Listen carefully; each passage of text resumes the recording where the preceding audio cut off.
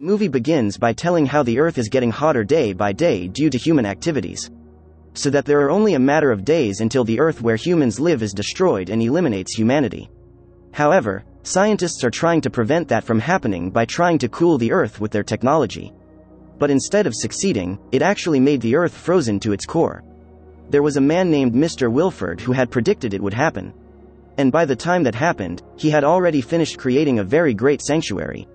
A giant train arc named Snowpiercer, which is 1001 carriages long. But Snowpiercer is only for the rich, while ordinary people will not be able to buy the Snowpiercer ticket. So all they could do was try to attack and force a ride on the very rear of the carriages. Bloodshed was inevitable because Mr. Wilford's guards ruthlessly killed the ticketless people. But as Snowpiercer was about to leave, the commander ordered his soldiers to leave the rear of the carriage and lock the door, so that the common people who managed to get on were trapped in the Snowpiercer carriage, which was at the back, or commonly called the tail. At that time, the Earth's temperature was minus 40 degrees Celsius, and maybe you will be wondering, what is the difference between the Snowpiercer train and other trains in general? And how can Snowpiercer make humans safe from the catastrophic climate change on Earth? Snowpiercer, specially designed by Mr. Wilford, produces a normal temperature inside the train, so it is protected from the cold weather outside. Snowpiercer has a very long rail that goes around the Earth, and Snowpiercer keeps rotating, never stopping. Snowpiercer has eternal electrical energy, and I still don't know how they got that infinite electrical energy. I thought maybe they got the electrical energy through the never-ending rotation of the Snowpiercer train. Long story short, 7 years have passed and the Snowpiercer train is still moving safely. Earth's temperature is currently minus 120 degrees Celsius. Then, scene will focus on the back of the carriage called the tail, where the common people still live there. Dark, stuffy and dirty. But still better than having to be outside where the temperature is extremely cold, to the point where it can freeze everything. To eat, every day they are only given food in the form of black hard jelly which tastes bad. He is Layton, the main character in this movie. The characters are witty, clever, and strong, yet quite emotional. At this time, Layton and his friends are planning a rebellion. They had had enough of Mr. Wilford and were intent on taking over Snowpiercer. Their Layton disagreed, because he felt that they should prepare a plan more carefully. They do not know the strength of the enemy they will face. 4 years ago they had rebelled, and what happened was many of them died, then 13 of their hands were cut off as punishment. But Pike and the others could wait no longer. The food rations given to them continued to decrease day by day. And also the women in the back carriage were all sterilized, so they couldn't have children. It's only a matter of time until they are all old, sickly and then die. There is no justice for the residents of the tail carriage, so that is where Layton has no other choice but to follow the plan of Pike and his friends. In the tail carriage, Layton lives with a woman named Josie, and Josie has an adopted son named Miles. Miles is a very genius child. Miles' real mother died because she was killed by the guards, and now Josie takes care of him. And Layton used to be with his wife named Zara, but Zara was taken to the front carriage. The occasional front carriage would pick up those in the tail carriage if needed. Long story short, the plan of Layton and friends will be carried out soon. They were already prepared with their homemade sharp weapons. But when the guard came there carrying a cart of food, unexpectedly one of the members of the banquet also came with more guards. Her name is Ruth, so Layton and Pike are forced to postpone their plan of rebellion. But unexpectedly, Ruth's arrival turned out to be reading the letter of invitation to Layton. Layton was taken by the guards by force. His friends couldn't do anything when Layton was brought by force. Before that, Layton had to undergo some kind of hygiene protocol and examination, and then also be given a change of clothes. After that, Layton was taken to the front carriage. Uniquely, they do not walk. You can imagine if 1001 carriages away if you have to walk. Inside the Snowpiercer, it turns out that there is a transport under the carriage. While waiting for Layton to arrive, I would like to explain something first about the life system in Snowpiercer. The occupants of the carriage were divided into 4 groups. The first group is Class 1, which contains billionaires, officials and the top class. Mr. Wilford was able to build this very advanced Snowpiercer train too because it was funded by them. Then the second group is Class 2. I don't know much about this Class 2, because this season it hasn't been explained much. Next is Class 3. Here Class 3 looks like society in general. But maybe in a past life they were rich enough to buy Snowpiercer tickets. Then the fourth class is of course the tail carriages. There are 2 security organizations in Snowpiercer. First, there is a large number of guard troops, led by a commander named Noland. And then secondly, there was an army of brake officers, led by a man named Roche. They weren't as numerous as the guard troops, but the duties of the brake officers seemed to be more substantial. For example, at this time 2 brake officers named Bastille and Osweiler were taking Leighton to meet their leader, Roche. When entering a room, Leighton seemed to feel dazzled by the sunlight. After 7 years he was cooped up in a dark and cramped tail carriage. Finally Leighton could see again the sunlight and the situation out there, which was all filled with ice. After arriving there, Leighton was again stunned when he was given a piece of sandwich and a bowl of gravy. The man immediately ate his food very devourably. It really felt like a dream. He could taste good food again. There Roche said the reason and purpose of Leighton being brought. A third-class man named Senwise has been killed with both his legs and arms mutilated and his genitals cut off. Roche knows that Leighton used to be a homicide detective, so he conveys Mr. Wilford's request that Leighton help catch the killer. Bastille and Osweiler then take Leighton to where Senwise's body was found. After thinking a bit, then Leighton said that he didn't want to help solve the murder problem, and asked to be returned to the tail carriage. As a result, Bastille and Osweiler took Leighton to a room, then beat the man there. But Roche suddenly comes to stop them. He is with a mysterious woman. Roche berates Bastille and Osweiler for acting without orders from him. Now there were only 3 of them in the room. The mystery woman introduces herself Melanie Cavill. She was one of the members of the banquet like Ruth, but in a higher position. Melanie is also Mr. Wilford's right-hand man. During the 7 years Snowpiercer drove, the mysterious man could never be met by anyone. Only Melanie was able to meet Mr. Wilford in person. Melanie told that 2 years ago a murder incident like this had occurred. Both hands and both legs of the victim were cut off and the genitals were also cut off. The victims are also men. First Melanie managed to catch and imprison the perpetrator in the eternal drawer. But now a similar murder is happening again. Leighton deduces that there may be an impersonator or that Melanie has caught the wrong person. A little information about the eternal drawer. There are hundreds of these drawers at Snowpiercer and are taken care of by a doctor named Hendry. Where if someone is stored in the eternal drawer, then that person will be put to sleep. More or less like hibernation. And it was a severe punishment, because someone who was put in would only be asleep for the rest of his life. Nikki Jennett is the alleged perpetrator of the murder 2 years ago who was convicted. If there is a possibility that Nikki is innocent, Melanie asks Leighton to help the girl escape her sentence by catching the real killer. Leighton was then brought back by Roche. Roche will bring Leighton together with the victim's wife. Leighton was taken to a Class 3 carriage. The scenery there wasn't that great, but it wasn't as bad as in the tail carriage either. Then Leighton met Senwise's wife, who was none other than Zara, Leighton's wife. 5 years after Zara left the back carriage, Leighton finally reunited with his wife. But of course Leighton was now furious with Zara, who had heartlessly left him in the tail car and then remarried to another man. Zara was furious at Leighton again. Back when the earth started to freeze, she just wanted to die with their family, but Leighton insisted on bringing Zara to Snowpiercer until she had to end up suffering in the tail carriage. Better to just die than there, said Zara. She had absolutely no regrets about leaving Leighton in the tail carriage. She was also the one who reported about Leighton, who was a former homicide detective, so Leighton could prove Zara's innocence. Because currently Zara is the main suspect in the murder of Senwise. After that, Roche returned to bring Leighton. This time to an agricultural carriage where there are many fruit trees in abundance. There are over 130 such agricultural wagons. Shortly, Melanie came and met Leighton again to ask if Leighton was willing to solve this murder case. Because actually this problem is very fatal and can cause order in Snowpiercer to be disrupted. And also there isn't a single homicide detective in Snowpiercer except for Leighton alone. Melanie offers to make Leighton a third-class person. Finally Leighton agrees on the condition that the people in the tail carriage must also be moved to third class. But of course Melanie refuses, because that would upset Snowpiercer's balance. Everyone in grades 3, 2, and 1 would definitely be against it. Since he still didn't get the chance, Leighton was to be held temporarily in confinement and Roche took him right away. The scene then moves to the tail carriage, where Pike, Josie and everyone there are shocked when they see the old Ivan, whom they consider their father, has died by hanging himself. This sparked the anger of the people there. They lost Leighton, then now they lost Ivan. There was no other way, they had to revolt right away. Pike really is already on fire. The plan begins. First they reported about Ivan's death to the guards. Of course, according to security protocols, human corpses must be removed and disposed of. Some guards opened the door. Two brake officers, Bestel and Osweiler, were also present to transport Ivan's body. But when Bestel and Osweiler were going to check Ivan's body, there was an act of rebellion. There, Pike, Josie and the others attempt to incapacitate and kill the guards.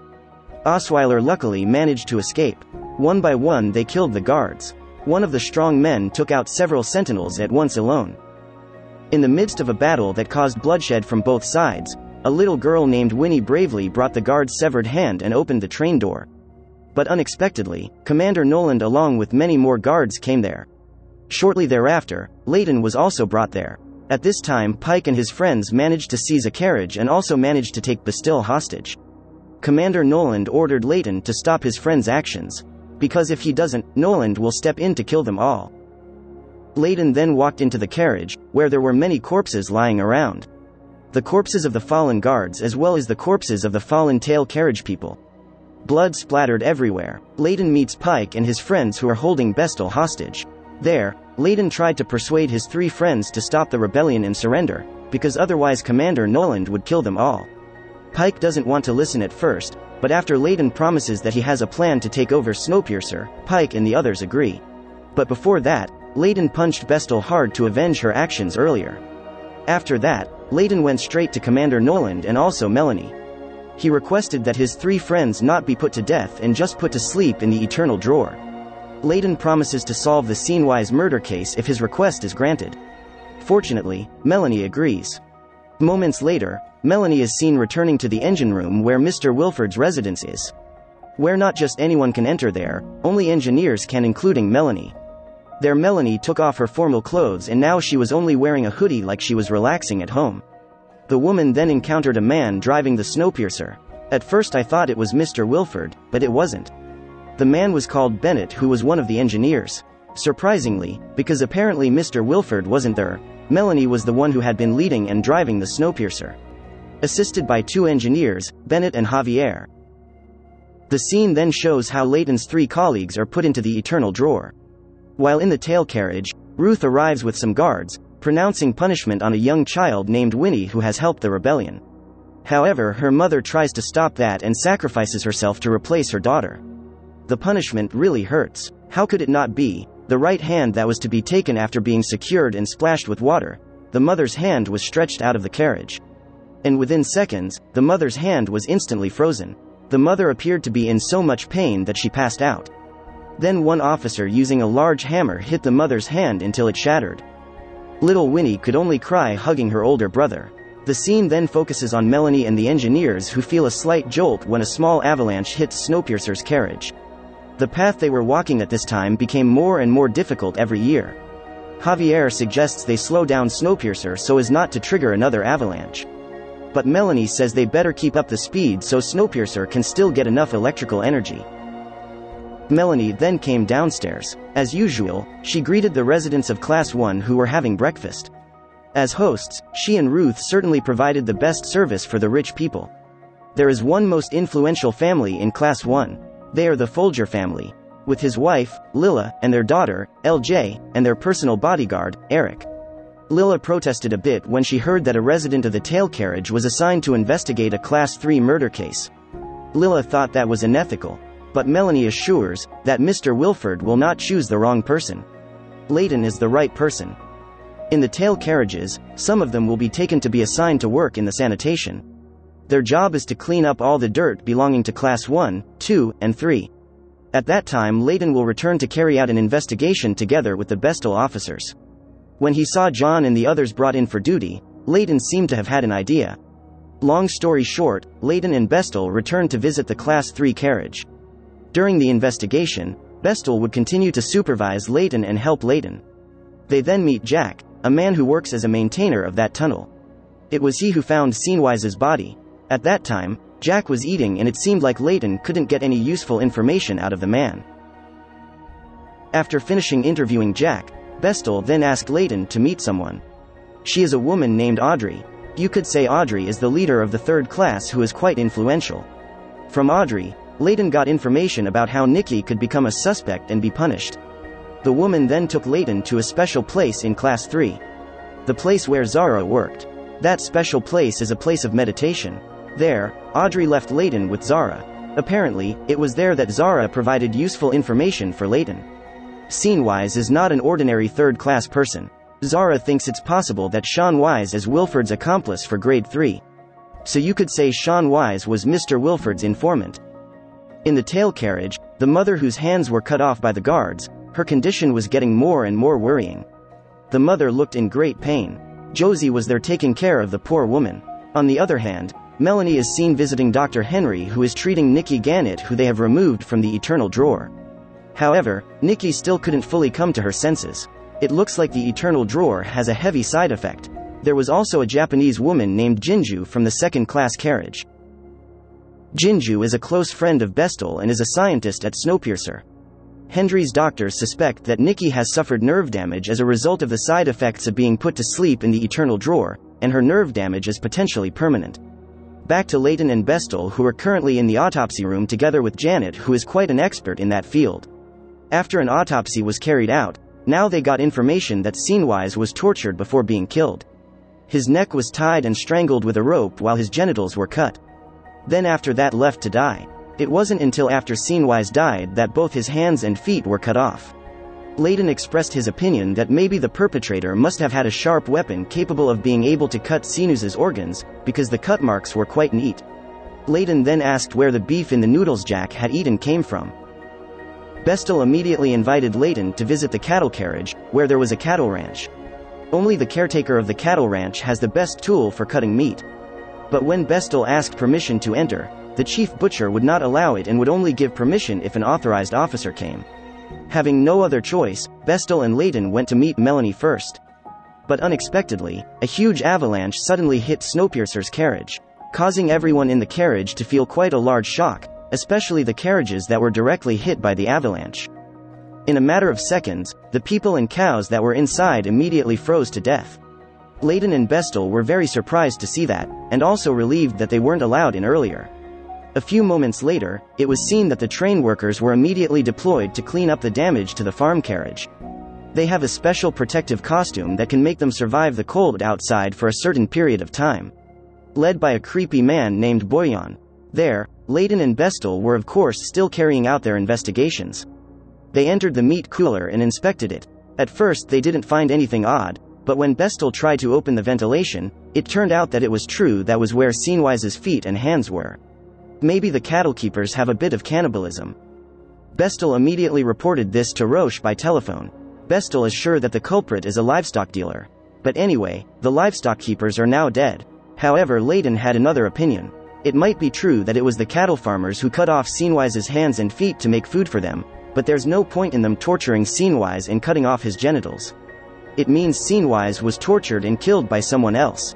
Then the cattlemen find Scene-Wise's body afterward. In the rear carriage, Ruth and her bodyguards returned. This time the lady announced that Mr. Wilford was back recruiting the children in the back carriage. Ruth called their names one by one and Miles was also one of the children called. But Ruth said there was no element of coercion if some of them didn't want to or the family didn't allow it. But it seems that the families whose children were summoned are feeling very grateful. They were happy that their son could go to the front carriage and no longer suffer in the tail carriage. Joshi is seen having a private conversation with Miles, asking if Miles is available. Miles agrees, the boy remembering Layton's words that they should have connections and informants. Miles is determined to leave so he can help the residents. On the other hand, Layton is currently back in his cell because the investigation will continue tomorrow. When the room was quiet, Layton began to act. The man tore off his shirt and made up information about the carriages that were ahead. Then Layton easily broke into the cell door using paper. In the corridor, Layton hastily made a drawing of an arrow, then dropped a torn shirt with the layout of the carriage. After that, Layton immediately hid and soon a group of guards came. They were getting John and the others back in the tail car. John, who kept walking looking down, could see the arrow made by Layton. When the momentum was right, Layton immediately came out of hiding and made a scene with the guards. When that happened, John tried to take the torn shirt, but failed. The guards realized it and immediately arrested him, while Layton was beaten unconscious. The next day, Melanie and Roche went straight to Layton and scolded him. The 3,000 people on Snowpiercer, they all got their jobs and kept the Snowpiercer train moving safely. The tail carriage just has to sit and stay still without needing to do anything. Layton then said that Melanie actually didn't care about the murders in grade 3. For example, what happened 2 years ago, Melanie didn't care even though she caught the wrong person. But why for Scene-wise, Melanie care? Because Layton knows that Scene-wise is Mr. Wilford's important person who knows many secrets about Mr. Wilford.